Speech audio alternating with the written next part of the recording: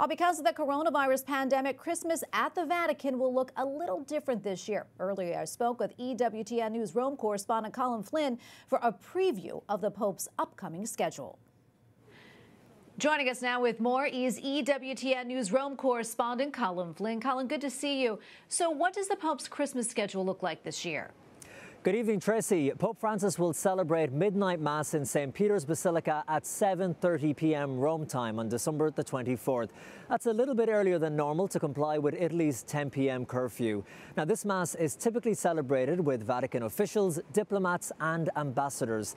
However, only about 50 people will be in attendance this year. Then on Christmas Day, the Pope will give his Christmas blessing to pilgrims, also called the Urbi et Orbi. That is usually done from the Apostolic Palace window just behind me here, but this Christmas it will be broadcast from inside. Now, this will be the Holy Father's second Urbi et Orbi this year because he gave a special blessing back in March at the beginning of the coronavirus pandemic. Then, on New Year's Eve, Pope Francis will pray Vespers and the Te Deum in thanksgiving for the past year at 5 p.m. in St. Peter's Basilica. This will air live on EWTN and be carried across our social media. And on New Year's Day, the Pope will celebrate Mass for the Solemnity of Mary, the Mother of God, and the World Day of Peace, again with a limited number of people present. And this is also the 54th World Day of Peace. And the Pope's message will be on the culture of care and a path to peace. Well, Colm, how are Italians celebrating Christmas?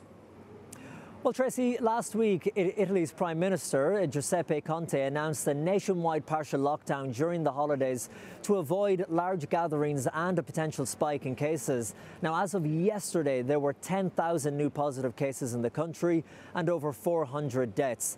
Now, this partial lockdown started yesterday and will continue through Epiphany on January the 6th. All bars, restaurants and shops are expected to be closed, but grocery stores and pharmacies will remain open. On Christmas Eve, Christmas Day and the day after Christmas, there will be a hard lockdown.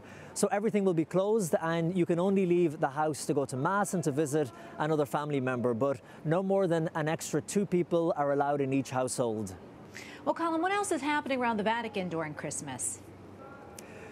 Tracy, due to the new lockdown, it's very different this year, but thankfully charity groups will still be working around the clock to provide food for the homeless. One church in Rome decided to open its doors during the night to give the local people living on the streets a warm place to sleep during Christmas. They've set up individual beds with heaters and will provide meals for them as well. So although this Christmas will be very different to other Christmases here in Rome, many will be working hard to bring the Christmas joy to those who most need it. And like Pope Francis always says, we are all in the same boat together and must not forget the most vulnerable around us. Tracy?